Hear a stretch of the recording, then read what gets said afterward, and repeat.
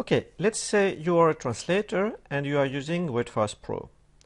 Your client is an agency and they are using Trados Workbench, the old Trados. Yes, there are a lot of agencies that are still using the old Trados. Well, in such a scenario, it is quite possible that your client, the agency, will request delivery of your translation in the so-called unclean Word document format, sometimes also called Trados bilingual format. And the reason why they want your translation in that format is that it will make it possible for them to update their TM in an easy way. Unfortunately, until now, Wordfast Pro was not able to produce documents in that format, and you had to use rather complicated workarounds in order to meet your client's requirements. The good news is that the latest version of Wordfast Pro 3.2 is now able to save TXML files as Trados bilingual documents. And in this video, I will show you how to do it. So here we have a document that we translated from English into French in Wordfast Pro. And this is the latest version of Wordfast Pro as per January 2013. It's 3.2. This is currently a beta version, but it should be released rather soon. So with this new version of Wordfast Pro, what we can do is select File, Save As, and in the Save As type drop-down menu, we now have three new options.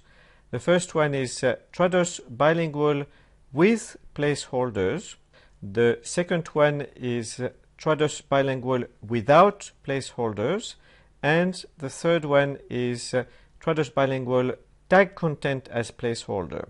Well, maybe it sounds a little bit complicated, so I will show you what each of these files look like when you save them. So let's start with the first one, Trados bilingual with placeholders. Well, the Word document that you obtain, it has at the beginning some information added by Wordfast. You don't really need it for your client who is using Trados, so you can delete that. If we go further down, we can see the actual translation. And as you can see here, we have these blue tags that correspond to the tags we had in Wordfast Pro. So here we have in segment 3 and segment 6, we have this UT1, which is a tag of Wordfast Pro. And in the Word document, they appear in blue here. The second format, Trados bilingual without placeholder, looks like this. So it's almost the same, except that we don't have these blue things here. So they have been removed by Wordfast.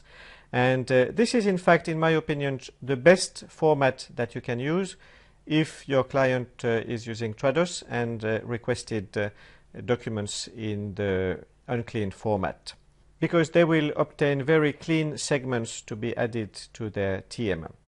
Let's have a look at the third format. So it looks like this. So instead of the simple blue tags, we have very long tags with a lot of information.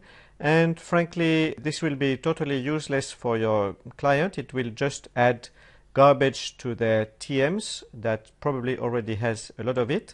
So it's really best to use the second format, Trados bilingual without placeholders.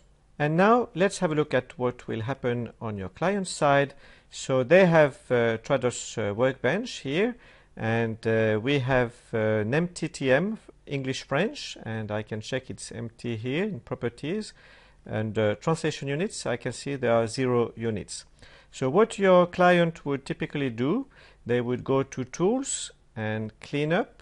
Here under Add, they would add the document that they received from you. So we saw that the best one will be the one without placeholders, Open.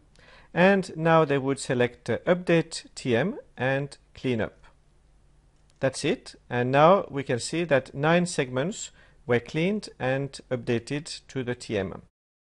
And we can check that they did go there using the concordance feature. So if I search for services, I will get many segments And as you can see, they are really clean. They have no extra tags or other garbage. So it's the perfect way to update a TM in Trados.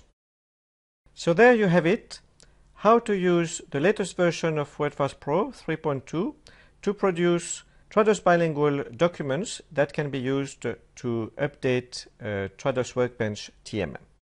Thank you for watching. Do subscribe to my channel for more similar content, and see you in the next video.